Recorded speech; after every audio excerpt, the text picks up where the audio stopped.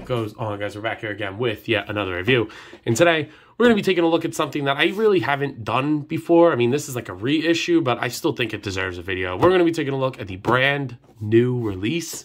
I don't really know what you want to fucking call that. We're going to be calling it the new release of Marvel's The Watcher by Diamond Select Toys, the Marvel Select version.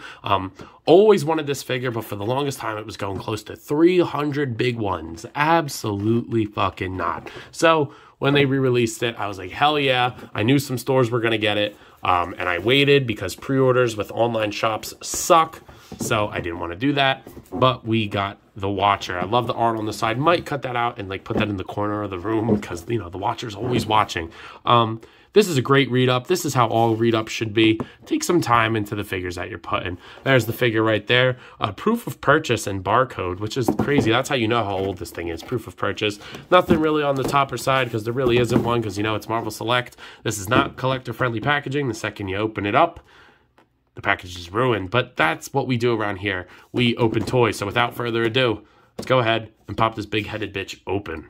So getting the Watcher out of the packaging here, I gotta say, it's actually not exactly what I expected in some regards, but that's not necessarily a bad thing. Or the things that I anticipated they would be, are they not there? Yeah, there are some, like, I mean, I'm just going to go out and say he does not have any articulation from the waist down, and I was not aware of that. But honestly, I don't find myself really needing him to have articulation past the waist, so I don't know. It's like a catch-22. It's like, should it be there? Probably. Does it need to be? Also probably not. So, I don't know. Whatever.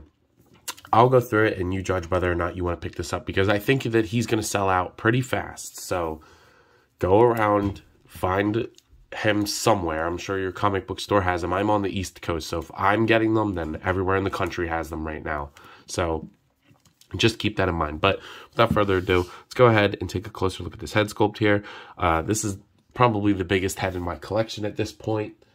Like, Venusaur's got a pretty big head, but there are some big heads, but this guy takes the cake. There's no detail like whatsoever on it. The back gets a little scuffed, but honestly, I think like if you just kind of wipe it off, it'll come off. I just like kind of licked my finger and it came off. The head sculpt itself looks really good. You know, he looks really menacing. The shadows look great, like how it like catches his face. I really like that. The lip paint and the eye paint looks good. I like the black line around the eyes. That's a really nice touch. The big, whatever the fuck this thing is, looks great with some paint shading on it, like some airbrush detail on there, which is carried all throughout the cape, which has a really nice sculpt. There's got paint detail on the inside. And then looking at the body itself, you know, their Watcher emblems are sculpted and painted very nicely. Get a little bit of silver on the center of the star. I don't know if it's a star, but I'm going to call it a star. You get his little stubby arms. Well, I guess they're not stubby, but they're shorter than a normal arm. But yeah, no, you get those. You get the big gold gloves, which are painted very, very nicely. And then the rest of the body is just sculpted, you know, to look like his loincloth, which has great paint detail in it. It's a little soft. He does have his chonies under there.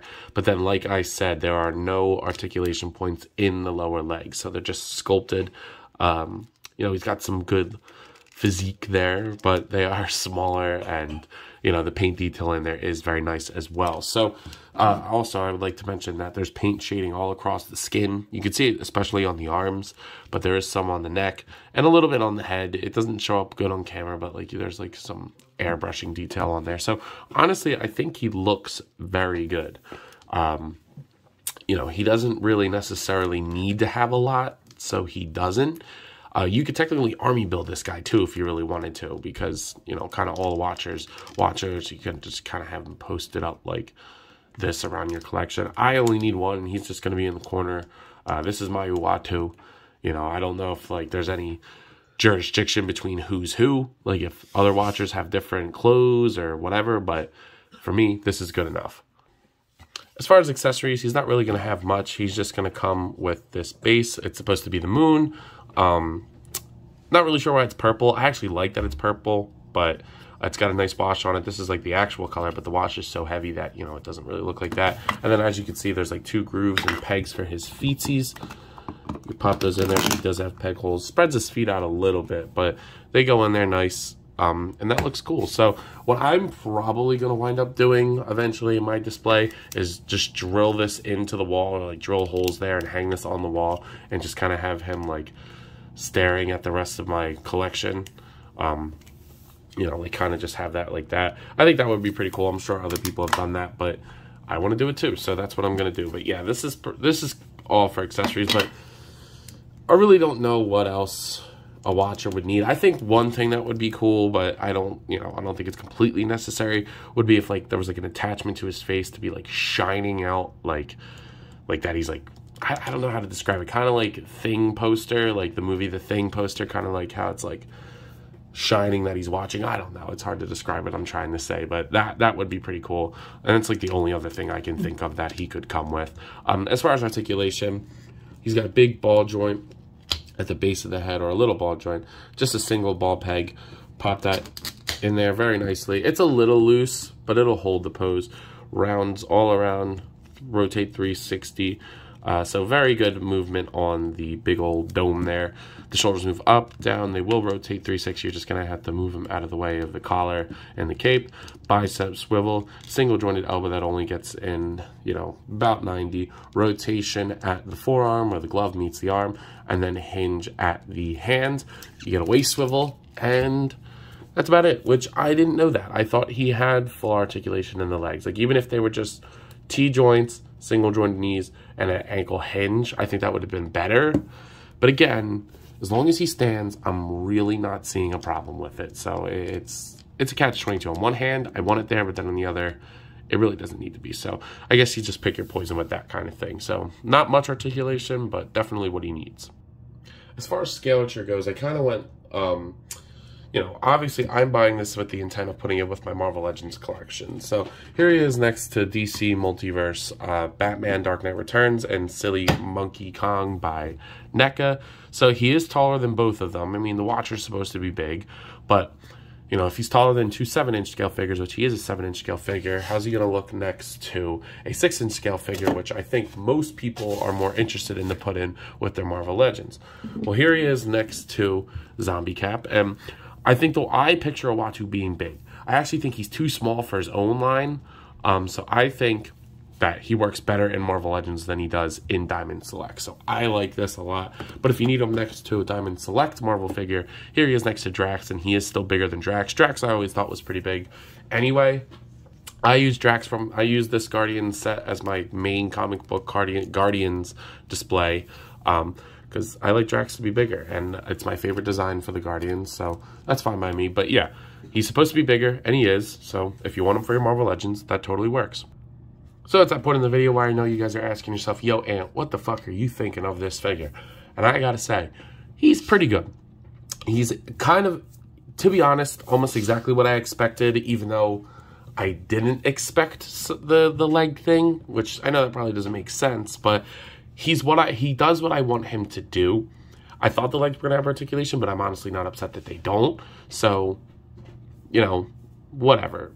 Again, it's a pick your poison kind of thing. Are you okay with the fact that he doesn't have leg articulation? Are you okay with the fact that he's Diamond Select? Because I know there are some chumps out there that only buy Marvel Legends because they're Marvel Legends, even though they're either shitty figures or the same character a million times, when you could go to other companies for other things. You know, whatever. No hate on you whatsoever. I just think Marvel Legends really, like, milks their fans, I think. Like, especially with those, like, X-Men, VHS figures. They are shit. I don't know why people are buying those. Morph I can understand, because not a lot of people, you know, Morph is new, but like that Wolverine and the Jubilee and the Storm, they look terrible. But and they're super expensive, but that's just because like they're like the same, almost this, after shipping, the same price as this. So I don't know. We could talk about that in another video. But anyway, if I was to give this figure a rating at a price point of $30 to $35, I'm going to go ahead and give this a solid 8 out of 10. And I know that's kind of high considering what this review kind of looked like, but he does what he needs to do, and that's all I care about.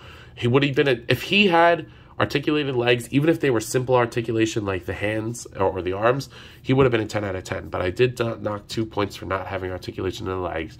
But that's not a lot, because he still is a very good figure. But anyway, enough rambling. Don't want to waffle here. That's all I got for today. So if you've not already, please do yourself the favor and me and like, comment, subscribe. Also, please be sure to comment on this, comment on the video, even though I just fucking said that. Go ahead and follow me on Instagram and TikTok too. I have a lot of fun over there, and I'm sure you will too. We're going to be doing a giveaway soon, guys, so stay tuned for that. But as always, I leave you guys with the bearing question. You coppin'? Let me know. See you guys in the next one. Peace.